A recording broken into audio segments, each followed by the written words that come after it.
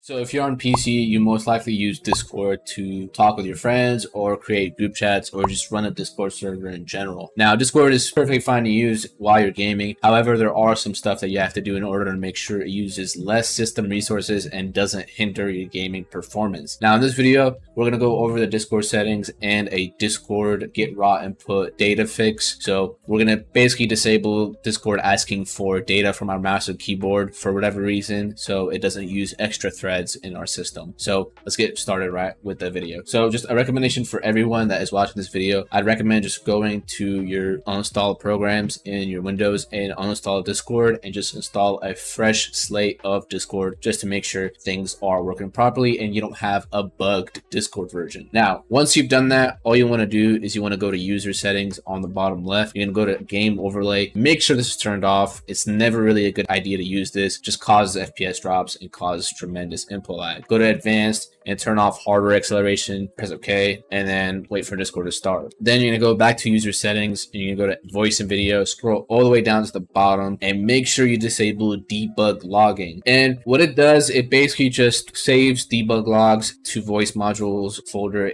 in Discord, so Discord can upload it for troubleshooting. So press OK on that. And what we're going to do is we're going to pretty much quit out of Discord. This is a really important step. If you don't quit out of Discord, you might bug your Discord installation. So just make sure you quit out of it. You're gonna right click on this, click quit Discord, and then what you're gonna do is you're gonna go to the link in the description. It's gonna take you to Discord Fixer, and what you're gonna do is you're just gonna click Discord Fixer.exe and it's gonna start downloading. And as you can see, I have it downloaded. Now, what Discord Fixer pretty much is, it just disables the threads responsible for calling get raw input data for Discord and any other Discord application. So it's pretty simple to use. You just put it in the Discord folder where the update.exe program is in. So how does it work? It basically just finds Discord exe, and then once the correct file is located, it just waits for a class name called raw input to be created, and then once it sees that, it'll just instantly terminate it. So it's a safe program. You shouldn't have any issues running this, and it's pretty fine to run. And you can look at the code in here and see if there's anything that seems weird or awkward for you to use. Pretty much safe to use. So what you're gonna do, you're gonna go to your search bar, type % local app data %. You're gonna find the Discord folder, and then what you're gonna do is you're gonna copy the Discord Fixer into this folder. So what you're gonna do, you're gonna right click on Discord Fixer, click copy, go back to your other folder, and then you're gonna paste it into there. Now, once you've pasted Discord into the Discord folder, what you're gonna do is from now on, we're gonna be launching Discord using Discord Fixer.exe. So once you click Discord Fixer.exe, it should launch Discord just like so, just like you saw right there. So from now on, if you wanna open up Discord, you have to double click Discord Fixer.exe. And this is only just because you wanna make sure that Discord doesn't call for that raw input data thread. And the reason for that is just because you don't need Discord getting information from your mouse and keyboard about raw input. There's no point. You want your game to do that, but you don't want Windows telling Discord, okay, do this about your mouse and keyboard. So really important that you do that. It should fix mouse input lag issues if there are any. And basically, if you do want to make it easier for yourself to make sure that Discord opens on startup, you can create a shortcut to the Discord Fixer.exe. You could, for example, place it on your desktop, or you can search up shell startup with a colon in between that, press enter, and you can paste it in here. And then once you start up your PC, this program will automatically launch, and then it will launch Discord without that thread running. So really cool program, really cool tool, and you should be getting no issues whatsoever using Discord. And now Discord, while you're gaming, won't ask Windows for data about your inputs and stuff like that. Better mouse feel and better keyboard input lag just while you're playing your games. So if this video helped, leave a like, subscribe down below if you want to see more things like this. And if you guys are interested in a full PC optimization service where I do stuff like this that are very simple, all the way to optimizing your BIOS settings, overclocking your parts if needed, and optimizing your Windows and drivers completely, go to link in the description if you're interested in that. But if you guys enjoyed, comment down below what you want to see next. I'll see you guys in the next one. Peace out.